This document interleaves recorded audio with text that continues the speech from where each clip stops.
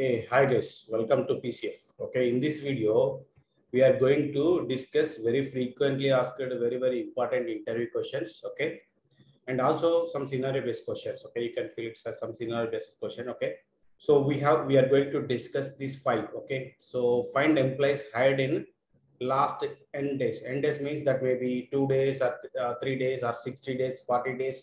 Okay, that may be anything, guys. Okay, and or n months. Okay, if you want to find in n months, okay, you can go and find in n months. Okay, and then n years. N years means last 2 years, 1 year, or something like that. Okay, and how to find a alternative rows in a table. Okay, pick only alternative rows. Okay, pick only alternative rows. This is also very frequent asked interview question. Okay, and also find the cumulative totals in a SQL Server. Okay, so that is also we are going to discuss, and how to get 99th record, 99th record in a table, and how to get a second highest salary. Okay, there are some more questions. Okay, that we will discuss in another video. So for now, I am going to discuss these 5 questions in this interview. Yes, okay, in this video. Okay, let me create a table with the ID, name, and salary and hire date. Okay, so I am going to use this table for all. Okay, so this is the table. Okay, so I have created. Okay, so create table name ID.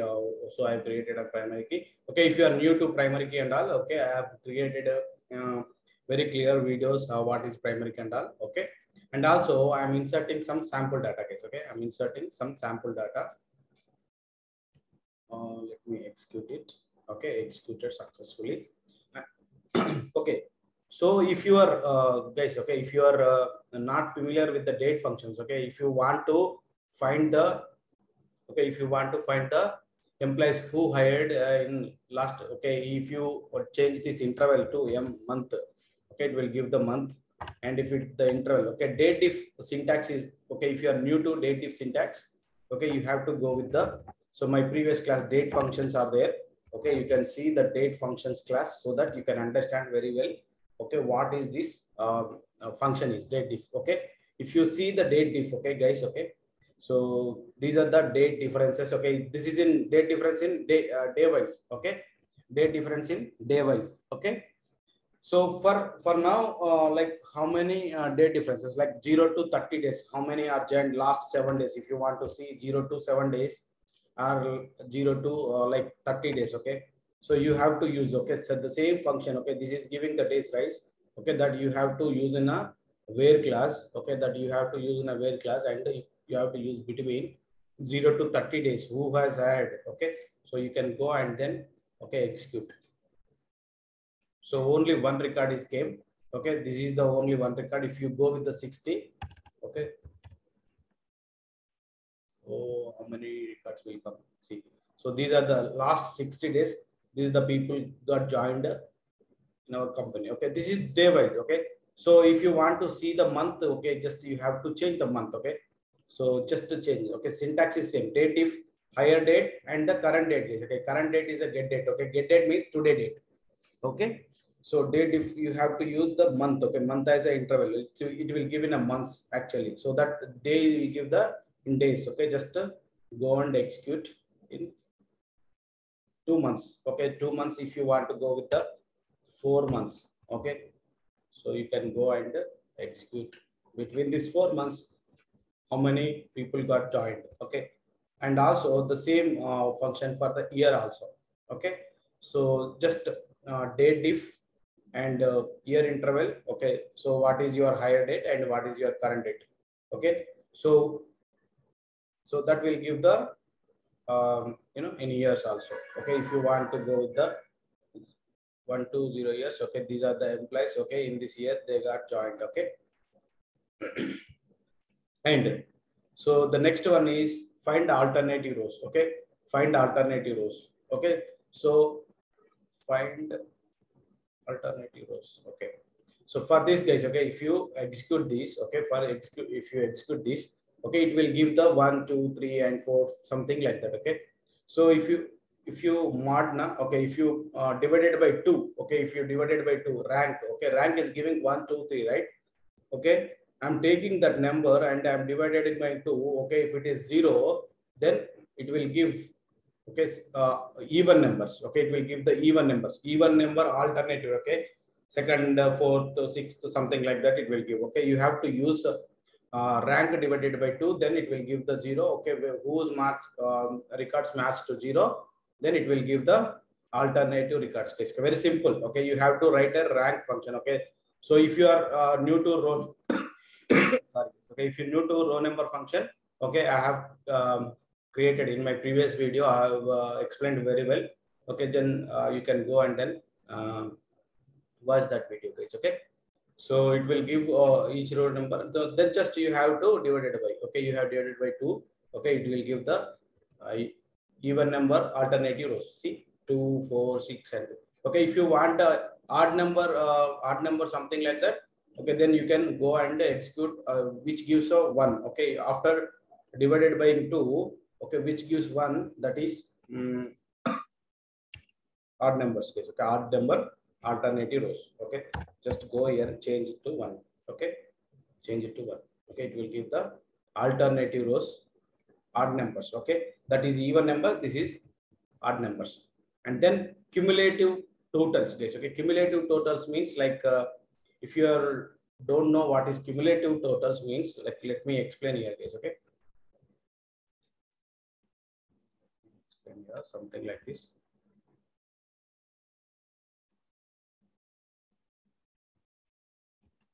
Okay, so let me execute the table name. Okay, where we have the table. Okay, let me execute it. Just only I'm selecting the table. Okay, so let me take with the copy with the header.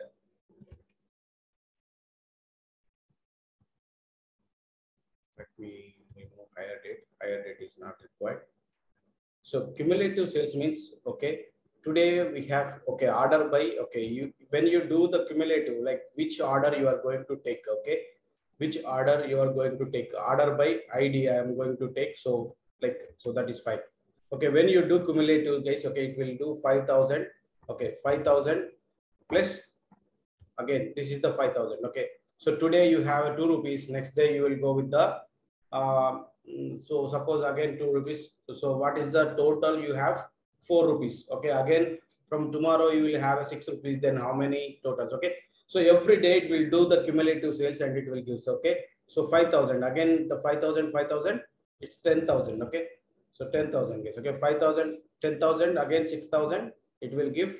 Okay, 16,000. Okay, 16,000 plus 4,500. Okay, so 20,500, something like that. Okay, so it will do the cumulative sales. Okay, it will do the running sales. Okay, that is called cumulative sales or running sales. Okay, so for that you have to write an average and overclass. Overclass automatically, okay, when you do the sum and overclass, it automatically do the running totals. Okay, if you want average, you can write average salary. Okay, average salary and then overclass. Okay, okay, you can do that, case. Okay, just let me execute this. Okay, so that you can see 5,000, 5,000, 5,000, 5,000, 10,000, 10,000, 6,000. Okay, if you go to like that, okay, it will do the cumulative sales. Okay, and the average. Okay, so in even cumulative average also it will do, guys. Okay, so if you write average, it will do the cumulative average. Sorry, so that is the okay cumulatives. Okay, the next one is how to find a 99th record. Okay, how to find the 99th record, but here we don't have a 99th record. But if you want to find that case, okay, find alternatives, find 99th record, second highest salary. Okay, just you have to give. Okay, okay, let me go and then see. Let me take this. Okay, so if you okay, if you want to find some last. So suppose you have 100 records. Okay, suppose you have 100 records. If you want to find a 99th records or something like that, you can you can go and do like this. Okay, I'm writing a derived. Okay, whenever you use the Windows function, you have to go with the derived table, or you can go with the CTE case. Okay, so here is the window function we have, right? So just write a rank. Okay, it will give the each record unique number. Okay, each record unique number, and then So you can go, okay, you can go order by, okay, you can go order by, okay, we'll go with the CTE then.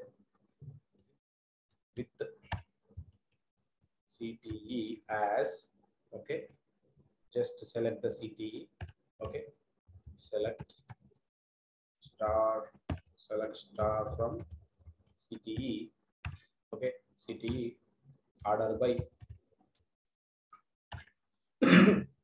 order by rank descending, okay, order by rank descending, okay, RN.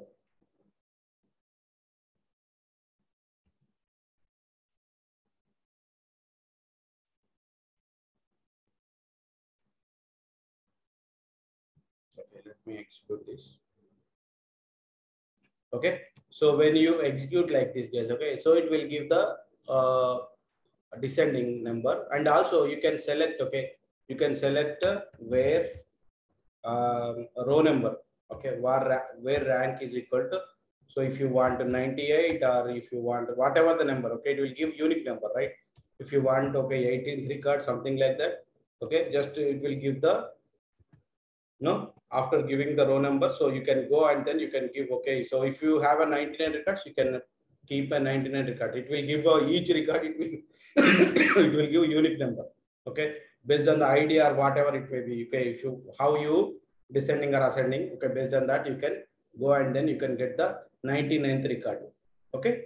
So 99th record, or like whatever the record case, okay, if you want the fourth record, it will give the fourth number, okay. So if you give seventh record, it will give the seventh record, okay, whatever the record you want to, it will give, okay. So for that you have to use the row number. It will give for each record, it will give a one unique number, okay, that way we can find. And then last one is find highest, get a second highest salary, okay. So get second highest salary, this we can go so many ways actually. So here I am showing only two ways, guys, okay. You can go with the CT, you can go with the derived table, you can go with the self join, you can go with the subqueries, okay. So for the subquery case, okay, I'm going with the, okay, select max salary, it will give the max salary, okay. If you see the employee table, okay, just I'm only executing this employee table, okay, employee table order by, okay, let me execute order by salary descending, okay. If you see that, so what is the second highest salary you can do, okay, you can go and then you can, so second highest salary is the 7,000, okay. So we should get this record, okay, we should get this record, okay. So for that what I am doing, okay, for that what I'm doing, so let me remove this, okay, just I'm writing a max salary, okay, then it will give the 8,500, okay, 8,500, but so I want less than this max salary, okay. So less than this max salary means, okay, I'm going to write one more subquery, okay, one more subquery, so it will give a max. Then when you are saying salary less than, okay, so immediate max salary, so this is the max salary, so immediate less than max salary, what it will, okay, the whatever the 7,000 is there. So if you execute till here only, okay, if you execute till here only, okay, let me show you what I will get. See, 7,000 you are getting, okay. After that you want to the total record, like details if you want, then you can go and then on top of that you can write the select star all columns if you want, and then where salary is equal to, you can write like that, okay. So that way you can find the select max salary, guys, okay. That way you can find the select max salary, okay. We have a 2, so that is the reason we are getting 2. And also dense rank, okay, dense rank, it will give the rank, okay, it will give the rank. So see, it's getting a rank, okay, that is the reason. So we can go with the dense rank, okay. If you are new to dense rank, guys, okay, so I have clearly explained the derived table and dense rank and everything, okay. You can go and watch my previous videos so that you can understand very clearly, okay. So here I have created the temporary result set, okay. I created the temporary result set as a table, okay, as a table. From the table I am getting, okay, where rank is equal to 2, okay. So then it will give the second highest salary, okay. Not only second highest salary, guys, okay, whatever the number you want, okay, second, fourth highest salary, yes, you can go and then pass the number for fourth highest salary, And if you go and so see the first highest salary, yes, you can go and see the first highest salary also. Okay. So in next video, we'll see some how to delete a duplicate kind of things, and then some scenario based question in next interview video session, guys. Okay. Thank you. Every weekend we'll have some interview question related video. Okay. Yeah. Thank you. Thank you so much. Please share and subscribe, guys. Okay. Please like and share and subscribe my channel. If you haven't subscribed, please subscribe. Okay. For more videos on SQL, MSBA, and Power BI. Thank you.